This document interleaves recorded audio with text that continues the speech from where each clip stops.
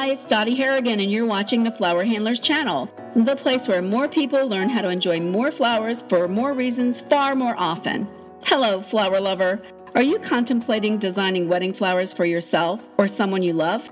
Well, I have to tell you, I never recommend designing your own wedding flowers because they require a level of expertise, have to be done at the last minute, and most brides just don't need that added stress right before their wedding day.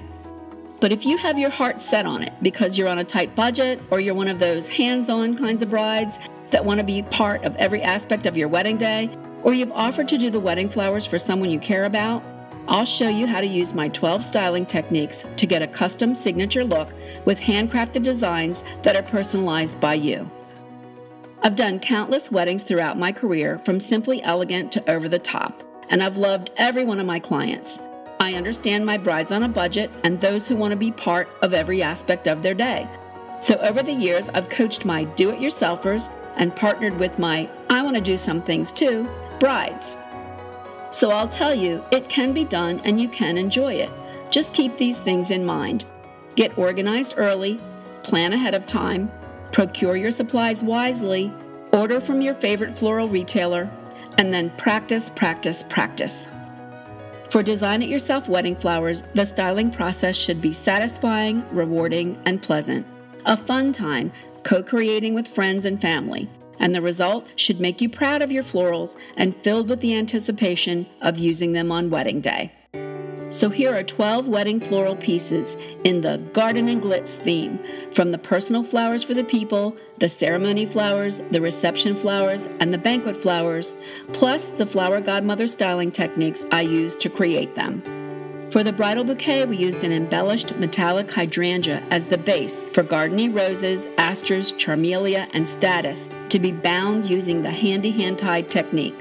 The stems were wrapped with layers of silver and gray metallic ribbon, and the bouquet was placed in a cylinder vase to continue drinking until it was needed. For the bridesmaids, we found a shapely bud vase, customized it with paint, coiled wire, and a structure for flowers using the exterior wire armature technique. Then we placed one stem of each flower and foliage in the vase of water. The vase will allow the bridesmaids to rest their bouquets when they're not needed, and each bridesmaid will have a handcrafted keepsake from the wedding. The flower girl's purse was embellished with silver net, rhinestones, and a silver leaf. The ring bearer's box was painted, its ribbon replaced, and then was embellished with a metallic trim and a set of costume wedding rings. The technique of lovely liners, with salt shakers for the purse and a little cup for the box, was used for both these pieces. Wiring and taping corsages and boutonnieres is one of the hardest things for designers to master, so I avoided that for you by using the technique of maxi mini clusters. The women's flowers were tied into tuzzy muzzies, which can be placed in vases, then wrapped and decorated at the last minute. The men's boutonnieres were simply bound with decorative wire and can be refrigerated to keep them fresh. To continue the Garden and Glitz theme into the ceremony decor, an external natural armature was made of river cane and mini wreaths, then painted gray and tied to a tin bucket. The foliage and tall flowers were woven into and through the armature for height, fullness, and stability. For pew decor, ribbon was wrapped around a tall tin and anchored using double-faced tape. A base of foliage, a vine embellishment, and lightweight flowers were added in. You'll notice we exchanged tins with the altar arrangement. It just made more sense when we began to design. Both tins have plastic liners to hold water. Containers pulled from your own collection are the things that make your wedding flowers signature. For gardeners at heart, this design for the couple's memory table is styled with leftover flowers and tidbits of foliage using the divide and conquer technique. It's a personal expression of who they are and what's important to them, and will be displayed along with other memorabilia. Often, the name card table does not have a lot of space, but it still needs some decor, especially once all those cards have been claimed. This line-em-up design takes less than 3 inches of table depth, but offers a beautiful focal point over a bed of cards, and it can easily be moved to another, more visible location once guests settle into their seats. An interior wire armature is an easy way to prep vases for cocktail, rounds, and highboys. Plus, it's the perfect technique for making additional little vases, embellished with ribbons and trimmings from your wedding supplies. Fill these with leftover, broken, short-stem flowers and use them as accent pieces or give them as gifts to helpers, assistants, or the professionals serving you on wedding day. Using the interior natural armature technique, we curled a vine into a designer bowl and wedged the decorated glass candle in place. Then swirled the metallic ruscus around the sides of the glass and filled the bowl with flowers. Garden and glitz, candles and flowers, this table centerpiece has it all and unifies the whole theme. With a buffet filled with food, there's not always a lot of room for flowers, but in this originally pink vase, painted gray to align with the theme, the flowers rise above the food and make the perfect enhancement, especially before the food arrives and after it's removed.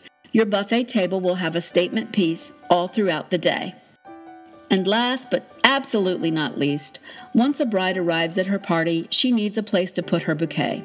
Use our popular paraphernalia technique to lift and display the bridal bouquet in a decorated vase for the sweetheart table or head table.